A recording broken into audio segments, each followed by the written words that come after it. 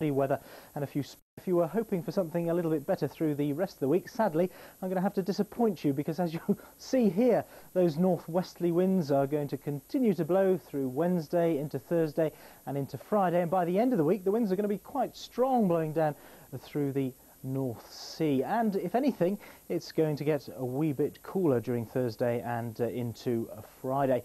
Plenty of clouds still moving down from the northwest, as you can see here on the Atlantic satellite sequence.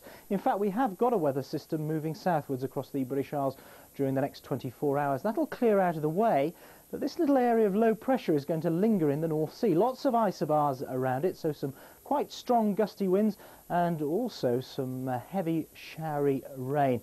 So we have got some rain on the weather radar this evening, up through the Irish Sea, across northern parts of Northern Ireland and southern parts of Scotland, and that more persistent rain will slowly edge southwards into northern parts of England and Wales. It's going to fizzle out a little bit as it moves down into the southern half of England and Wales overnight. Behind it, clearer skies moving into the north. But underneath that cloud blanket in the south, it's going to be quite a close night at temperatures of 12 Celsius. In the north, underneath those clearer skies, quite a chilly night with temperatures of 5 or 6 Celsius in the far north of Scotland.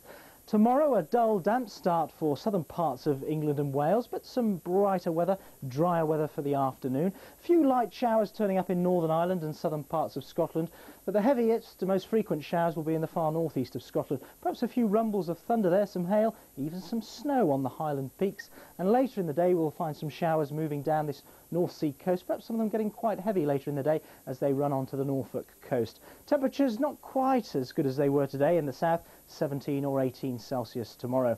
On Thursday, some wet and windy weather on this eastern side of Scotland and England. Some of the showers merging to give some longer spells of rain, perhaps a rumble of thunder, perhaps some hail, but there will be some sunshine in the west, and there'll be some sunshine in the west on Friday. And that's the forecast.